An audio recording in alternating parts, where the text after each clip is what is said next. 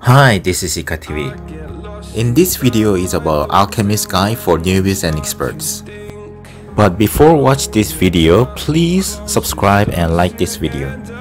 There are two builds, asset build and hormone build. People don't use hormone build because it is weak and they say better to go with pets than hormones.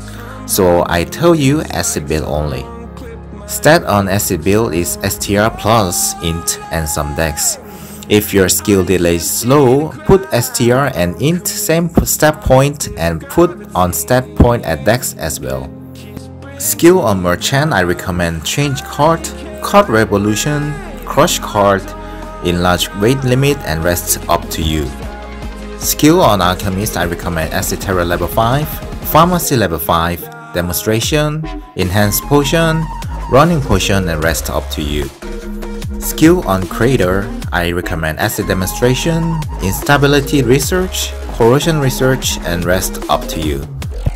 Weapon I recommend is Erde. Erde is well balanced weapon, so most of people use Erde. Hammer of chemical corrosion is for MVP, but people don't use much. For armor, I recommend Theif set, but if you have all plus 15 armors, then use Magic Flow set. For shield, I recommend Valkyrie shield. For gear, I recommend damage increases by up to 7% as the casting distance increases. 30% chance to inflict 40% skill damage one additional time when using acid demonstration. When skill or normal attack is successful, the damage of the skill and attack is increased by 5 to 40%. If it fails, the damage of the skill and attack is decreased by 5 to 15%. Accessories at level 65, I recommend ring or earring or equip both. Accessories at level 85, I recommend Night Rose or Orion's gloves or equip both. Accessories at level 95, I recommend Dark Knight glove and Dark Knight medal. Accessories at level 105, I recommend Secret Fast Wing and Secret Fast Wrath or Gondor's Wing and Gondor's Wrath, depends on your condition. Accessories at level 115, I recommend Double Pendant of Harmony or Chaos or Pendant of Harmony and Pendant of Chaos is fine.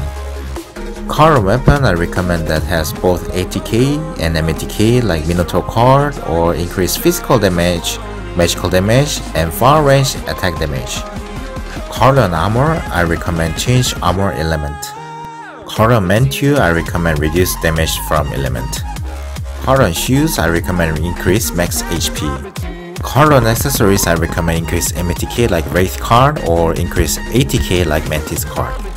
Alright guys, this is it for today.